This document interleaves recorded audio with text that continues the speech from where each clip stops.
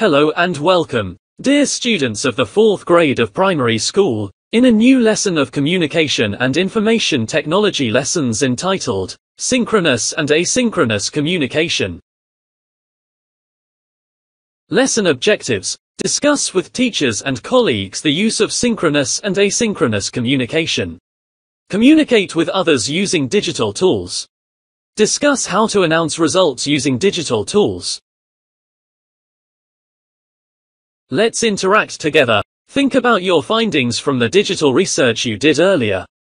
How you can present this information to your teacher using appropriate digital tools. Online communication. The internet allows us to communicate synchronously, which is great for having conversations to check on people who live far away from us. Synchronous communication is not always a good thing. Sometimes we have to give ourselves or others enough time to think the information we have sent. So it is important to know when to use each type of communication. When is synchronous communication appropriate? When information is urgent, or need to move quickly. Between friends and close family members. When the answer does not require much thought and preparation.